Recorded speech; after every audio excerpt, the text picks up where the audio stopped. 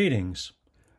I've been trying to figure out this bug on my ESP32-C3 for the last several days, and after searching online, I finally figured it out on my own today. So I wanted to share it with you because I could not find this fix, very easy solution online. The problem is we're getting a SHA-256 comparison failed when I try to load and run a program, and it goes into a boot loop where it boots and then has the error, and then it boots again and continues looping and booting. So that's the issue. And let me show you what it looks like and how I fixed it very easily. So this is with the Arduino IDE. So what I was using was just the simple ESP32-C3 samples, and I was going down to the web server, and I was using many of these, including the hello server.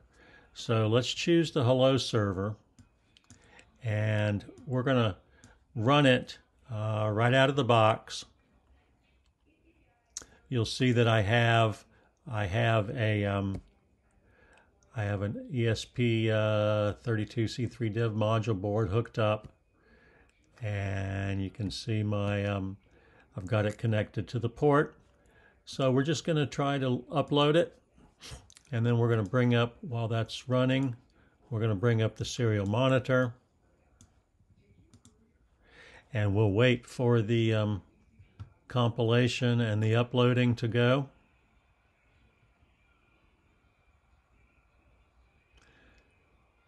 Uploading is starting. We'll switch over to the serial monitor in a minute, and we'll see the boot loop as it starts. So there it is. It just continues to boot. SHA-256 comparison failed. So here's the solution. I thought it had to do with Wi-Fi or something, but it turns out it has to do with using GPIO 13.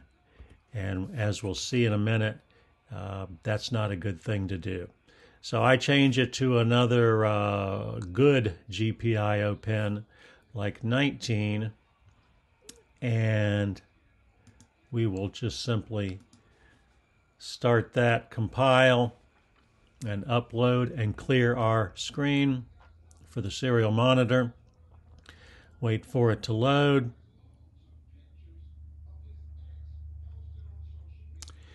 And as we'll see in a moment here, there's no more booting error loops.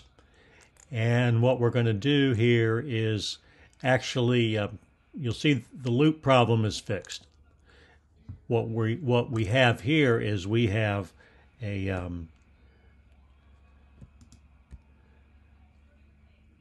my SSID and password are missing, so the serial monitor is just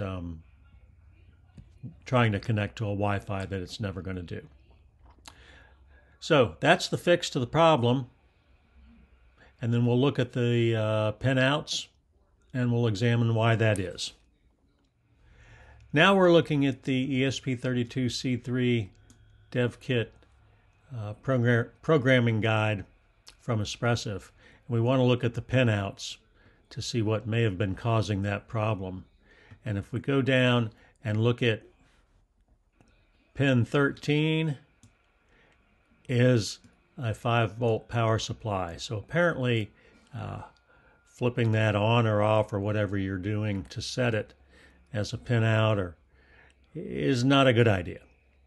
So we in turn changed it to GPIO 19,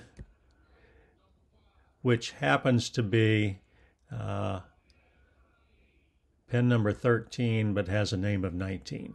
So clearly some confusion in the way that works for this particular board, And if you happen to have any pin 13s in use for this board, just change them to 19, and that should get you around the SHA problem. All right, thank you.